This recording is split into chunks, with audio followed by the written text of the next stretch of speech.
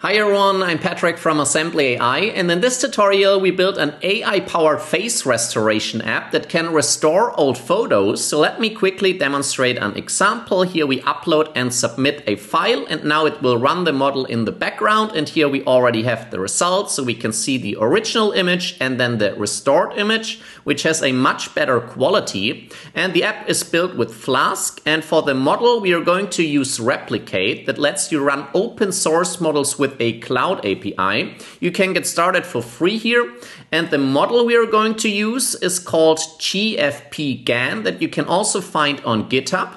And then you will also learn how to deal with file uploading in Flask. And before we start, I want to give a quick shout out to this very cool website, restorephotos.io. This gave me the idea to this project. Here, of course, the UI looks much nicer, but in our case, we learn how to build this yourself and have more flexibility and control over this. But yeah, check this out, really cool website. And now let's get started. So let's start from scratch in a new folder and implement this together. And the first thing I want to do is create a virtual environment with Python 3-mv and venv, and then I activate this. And now we can pip install our dependencies. So in this case, we need Flask, then Replicate. So this is a Python SDK, and Python.env to work with a .env file where we store the API token in a moment. And now let's create two files, a main.py file and another file where we want to run the model. So let's call this, photo_restorer.py. And let's start with the main.py file where we implement the file uploading. And for this, we can copy and paste a lot of code from the official documentation and use this as our starter. So let's copy this and go over this. So we import the dependencies. Then we define our upload folder. So let's call this static and then images. And we have to create this, of course. So let's create one folder named static and an inner folder that we call images. Then we define the allowed extensions. So this is a set here. And in our case, we allow PNG and JPEG files. Then we create our app and set the configuration with the upload folder key to upload folder. And then we can say if _name == main, and then we say app.run and debug = true. And then we want to do one more thing, which is good practice, to also restrict the maximum content length. So if we also set this configuration to this number, then this is the maximum allowed file size is 16 megabytes. And now we have this, so now we need to define our routes. So let's create one function that we call home. And here we return render template. So we want to create a template that we call index.html. And we also have to decorate this, of course. So we decorate this with app.route, and we just give this a /. So this is our home page. So now we have this, and now we create a new folder that has to be called templates. And in here we create the index.html. So now we have this, and now we want one more route to upload the images. So I think we can also copy a lot of code from the official documentation. If we have a look at this part, yeah, we can reuse this and change this only slightly. So first there is a helper function to check if this is a allowed file. So basically here we check the file ending and check if this is inside this set. Then we define a new route also at the same address, so the home page. But here in this case, we only want a post request.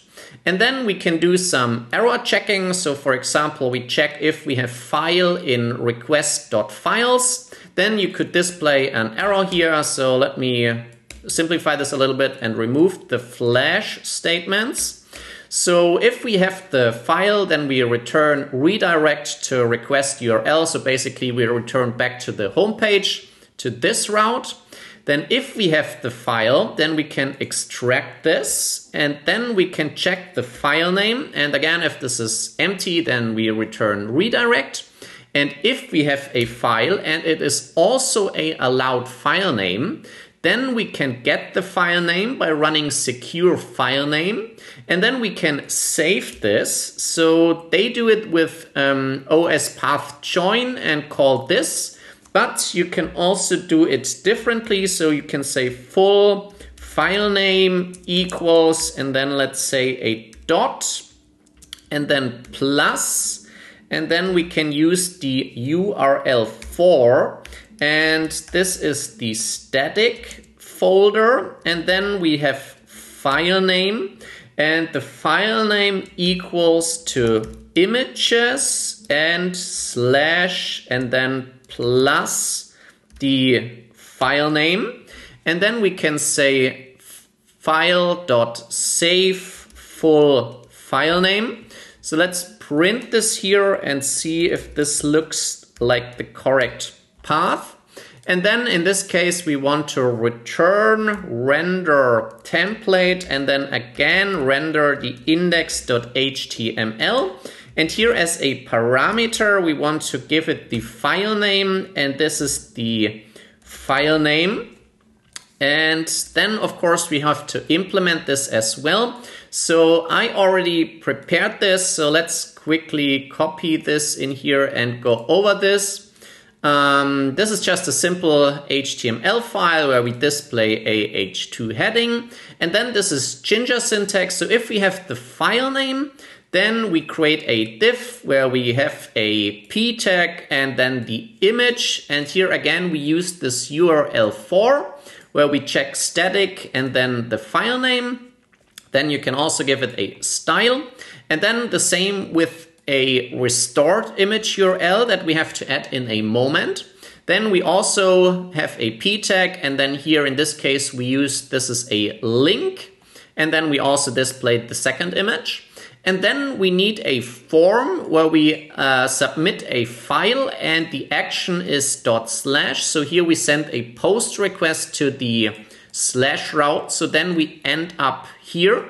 And now let's save this and run this and see if this is working. So we say Python main.py. Then we can open this. And now we can choose a file. So let's select the file and hit submit, and you see this is displayed. So yeah, this is working. So now the next thing is to implement the photo restorer. And for the photo restorer, we use the replicate API. This is also super simple to set up. So let's click on explore models, and here you can have a look at all the available ones.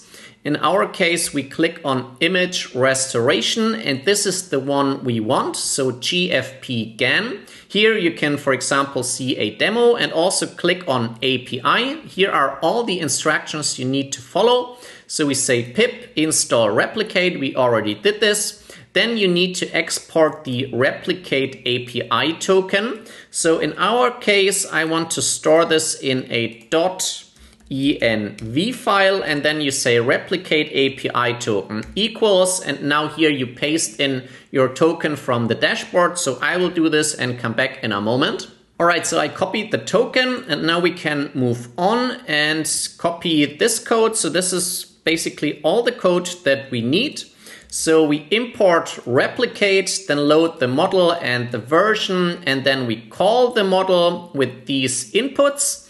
And in our case, we also have to say from .env we load, we import load.env, and then we call this so that we have the API token here.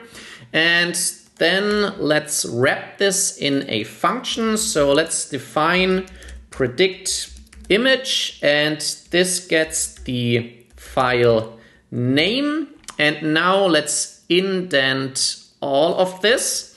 And here we say the inputs, and now this gets also the image key. And sorry, let's make sure this is the correct indentation. And here we open the file name in read binary mode, and then we also define an upscaling factor of 2. Then we call the model and print this and return also the output. So this will be a URL.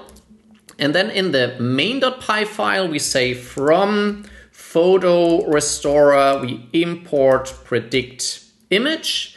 And then down here, we call this. So we say the predicted image URL equals predict image with the full file name. And if we have a look at the index HTML, then we see we called the parameter restored image URL. So let's make sure we use the same name here. And then we pass it the predicted image URL. And now this is all that we need. So now if we reload the page and then again upload the file and submit this, now this will run the model in the background and we get the restored image, and this looks the same that we've seen in the beginning. So this is working. Alright, then that's it. I hope you enjoyed this tutorial. Now you learned how to work with file uploads in Flask and also how to work with the replicate API. So here, this is a link, so we can actually click on this, and this leads us to the replicate delivery URL, and here we can save the image if we want.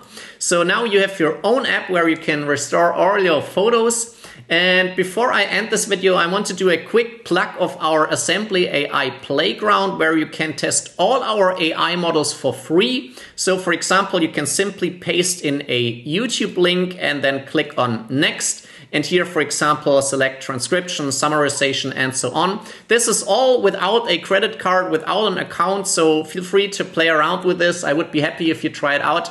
And then I hope to see you in the next video. Bye.